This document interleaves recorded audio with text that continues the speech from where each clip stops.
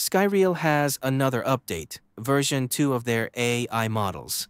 Now, one of the very interesting things about Skyreel version 2 is that it has unique features from their AI models, which use infinite length for video generation.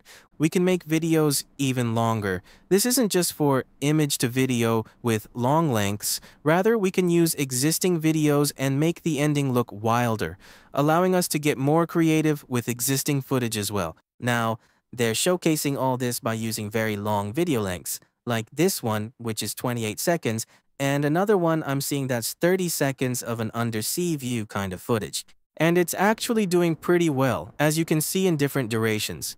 In these videos, there aren't those warping or stone-like freezing frames. You see all the movement on any elements here. They're moving uniquely every second. And it's not like, oversaturated image frames.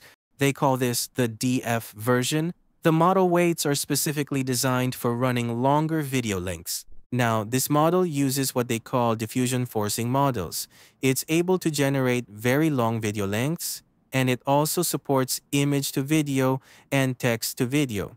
Now, they have a list of the new updates in version 2, and some of them are already published on Hugging Face and Model Scope. Others are still coming soon. The text-to-video and image-to-video from version 2 model weights are typical for text-to-video and image-to-video. But for diffusion forcing, this is the one we want to try out today.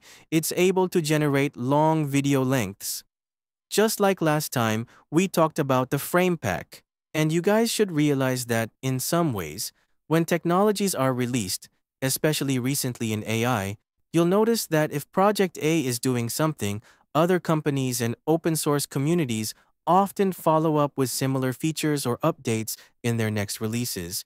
They might be using other open-source technologies for their updates, or they might have something they've developed themselves. Who knows? So therefore, we're trying out the diffusion forcing model weights. Again, this is able to support text-to-video and image-to-video. One thing I want to mention is that this isn't only for image-to-video. It's actually able to do video-to-video extension because we're not limited to only one image to run with this model weight. So we're going to check out how to run this in ComfyUI. First, we need to update our Wan video wrapper. As you can see right here, let's zoomed in. I know a lot of people have asked and then missed out on parts of the videos, and later come back and comment, why can't I find these custom nodes? Well, the Wan video wrapper is custom nodes on GitHub. You have to install that manually using the command prompt window. As you can see, this description already mentions that. You can check out previous video how to install it. So, without wasting time, let's check out the new model for Skyrim version 2. It's in the When Videos ComfyUI repositories from KJ. Through these files, you can go to the Skyreel folder, click into the folder sections, and you'll see all the lists of compiled FP8, FP16, and FP32 models. Even though we have this for Skyreel version 2 and also the previous release of Skyreel-A2, this is for the reference to image model. But today, we're going to use and check out Wan 2.1. Skyreel version 2, DF, 1.3 billion parameters, and this is in FP32. Now, because this is a very low and small parameter model, 1.3 billion parameters, it should be able to run on a lot of computer GPU models. And this is the lowest and easiest requirement to use Skyreel version 2. So once you download this, store it in the typical way in the Models folder under the Diffusion Models subfolder. Once you put that in there, you can come here.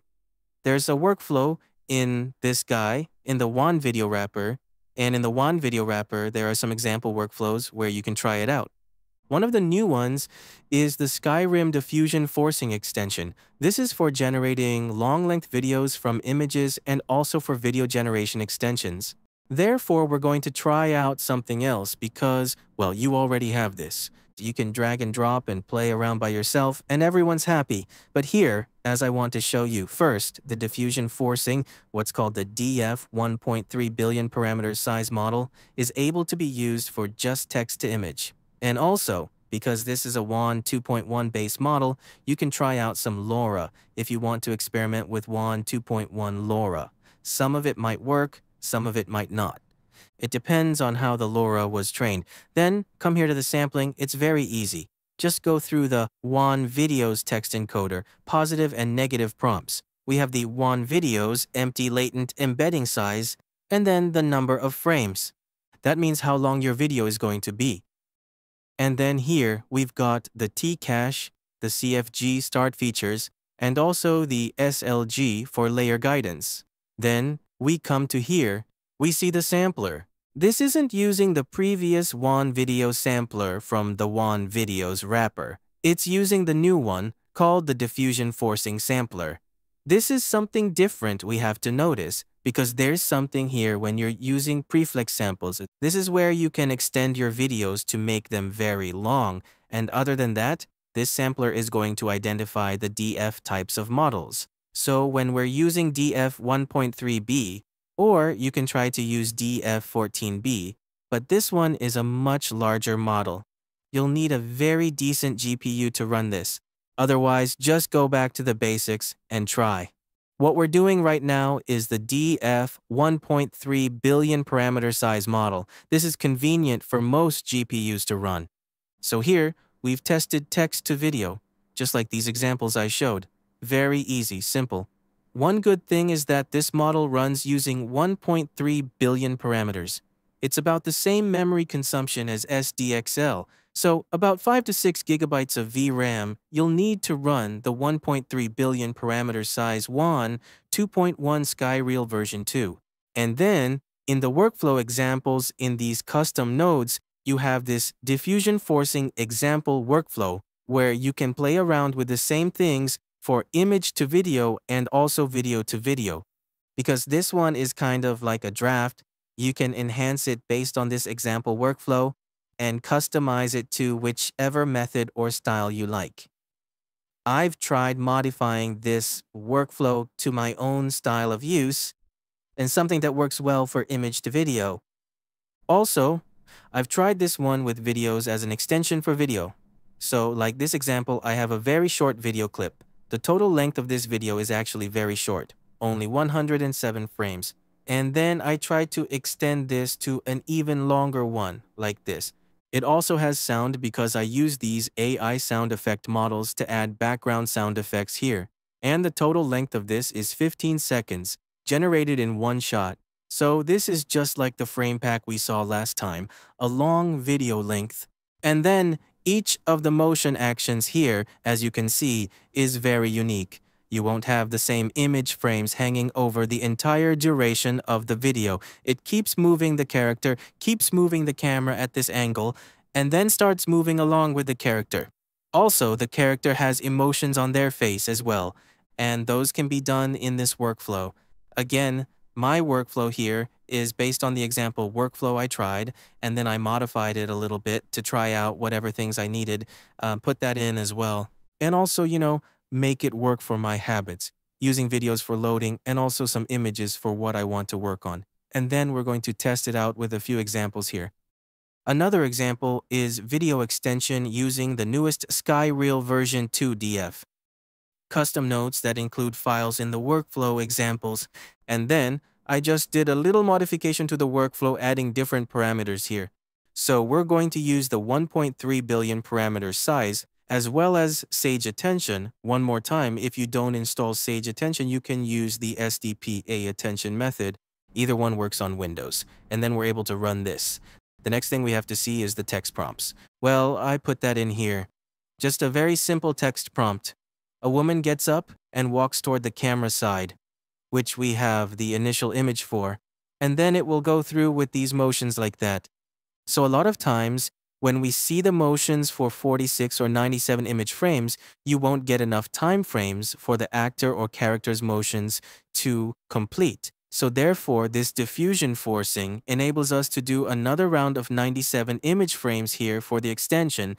And as you can see, this sampler too right here, we have the second sampling for another 97 image frames rendering here. Throughout this, we've captured the first 17 frames as this workflow sets, by default, for frame count overlapping. So it will stitch each image generated throughout the last previous sampler one. We have the videos, and then we'll reuse those 17 frames from the last length of the first sampling video, bring those 17 frames to another batch of sampling, so it will make the extended video smooth going through, instead of just taking the last frames and doing the last frame as another round of sampling and stitching it together as a video extender. That way, you'll sometimes see that there's a little pause or different motions, not coherent movement in the video, if you're using one image frame from the last frame and generating another image to video in the old way of doing it. And this one, as you can see, we've started from the middle of the first video, and then we bring that timeline here. Then, once we have the second sampling, this will be the last sampler 3, where we have another last 17 frames from sampler 2. And then we bring these numbers of frames to the VAE. Through the encoding, we have the prefix sampling, which gives us a list of 17 image frames. And then we bring that to another sampler for processing a little further here. As you can see, another half of the character's motions moving, and we've got the whole video here. Now, in the workflow examples of the Wan video wrapper, it's using the final video combined using the image batch multi. So, image batch multi. So rather than using that, I just use the join videos from another node because there's an FPS setting as well, allowing you to set the frame rate. It's basically the same features and functions to work with. And I like to have the background sound effect added using the audio. So then we've got the whole video generated with audio. We can check it out here.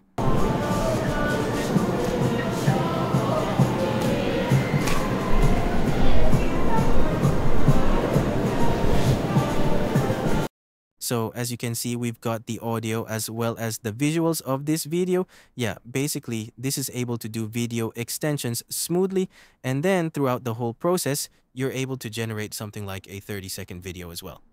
Another dancer example, which I show in the beginning of this video using SkyReel-V2 as video extension. For this example, so the total length is 15 seconds. As you can see, we're able to generate a long video right now using this method. With the recent update of AI video models, as we've seen frame packs, and now Skyreel has modified and fine-tuned Wan 2.1 as Skyreel version 2, a lot of long-length video generation is happening right now. So I think this is a good sign for AI videos, showing continuous improvement in performance and meeting market demands for video creation.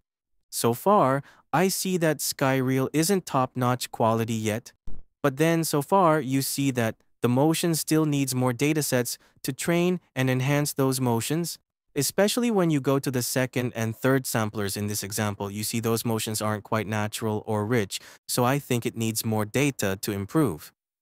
Or what they're using is Wan 2.1 to fine-tune. That will make it better for AI video fine-tuning model. This is Skyreel version 2, and I'll see you guys in the next video. Have a nice day. See ya.